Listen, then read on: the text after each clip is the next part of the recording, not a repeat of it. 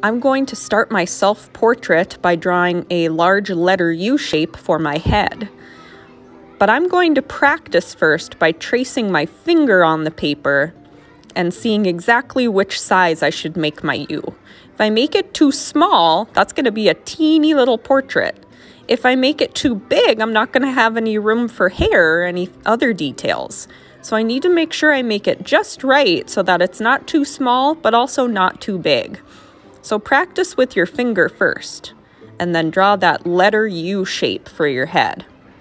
Next, you're going to draw 2 lines down for the neck, a line that connects them, and then 2 lines down from that to make your shoulders, and that's a portrait. Usually shows your head, your neck, and your shoulders.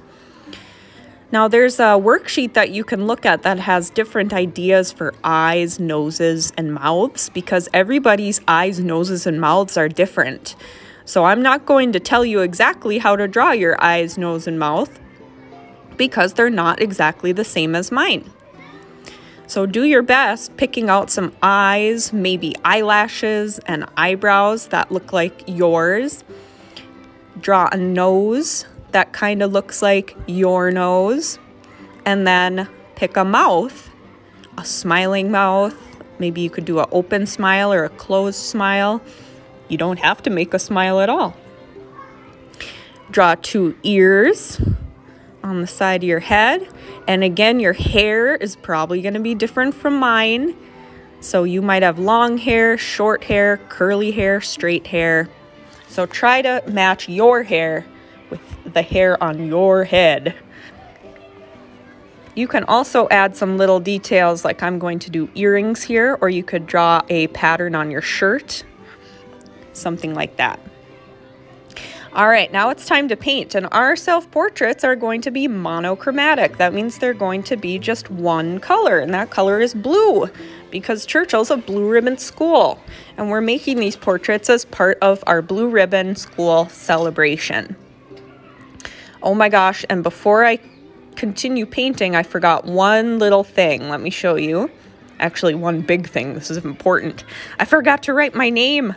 I'm writing it on the front so that everybody knows who I am, Mrs. Celeste. All right, do that before you paint. Don't be like me and forget.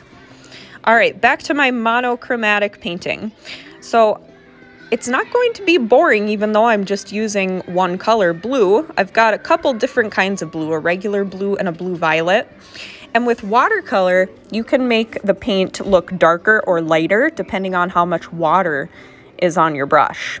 So if you use more water and less paint, it will be lighter. And if you really dig into that paint and get a lot of it on your brush, it'll be darker. So try to experiment with making the paint lighter or darker where you need it. You could also mix the 2 different kinds of blues together on your paper. My monochromatic self-portrait's almost done. I'm just going to add some patterns. So some little swirls and dots. You can do that too with the paint. And now my monochromatic portrait is ready for the drying rack.